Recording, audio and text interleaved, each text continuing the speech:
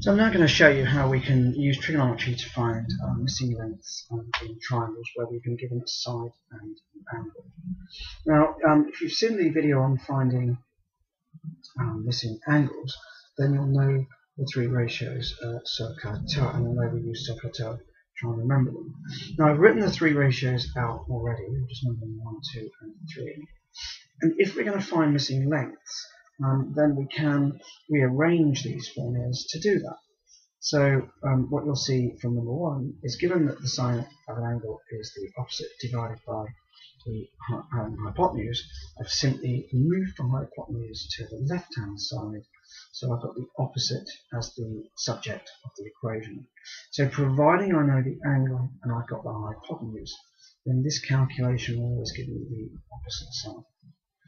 Same then being true if I've been given the hypotenuse and I do cos of the angle, that will get me the adjacent. And if I've got the adjacent side and the angle, I can find the opposite side with that as well. So we'll look at some examples. So suppose I have a right angle triangle and my hypotenuse is 12 and my angle is 36 degrees. I want to find x and y. So we'll start with x. X is the opposite side, so I must use my formula that involves the opposite. Now you might say, well, what's wrong with using formula 3? Because formula 3 finds the opposite side as well. But formula 3 needs you to know the adjacent side, and at the moment we don't know that. So we have got the hypotenuse and the angle, so we're going to use our first formula.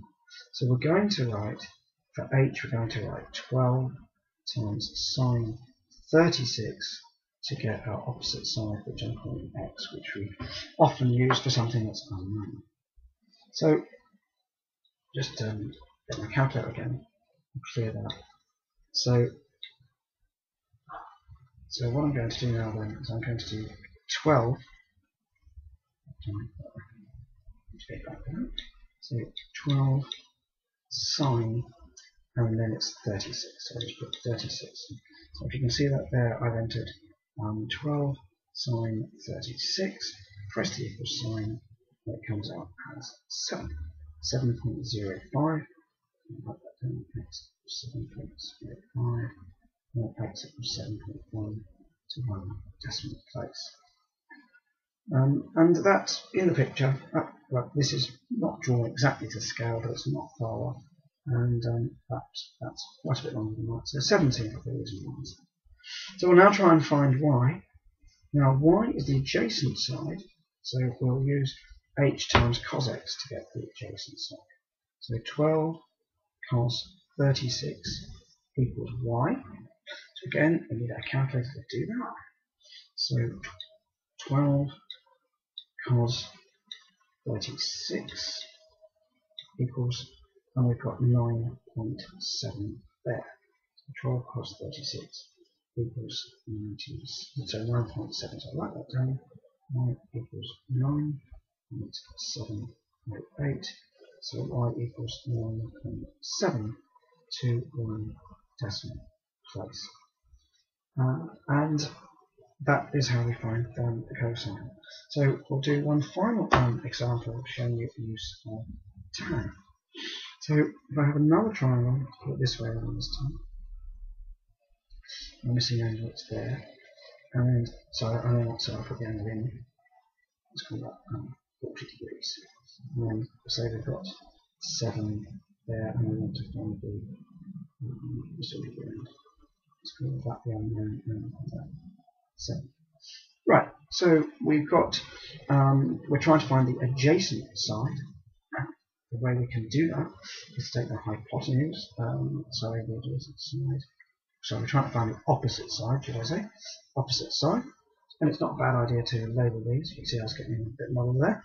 So opposite and adjacent. So we're trying to find the opposite side. We've given the adjacent and the angle, so it's the tan formula. So the adjacent side is 7. So 7 tan 40 degrees will equal the opposite side, which I call x. Just bring the calculator out to do that.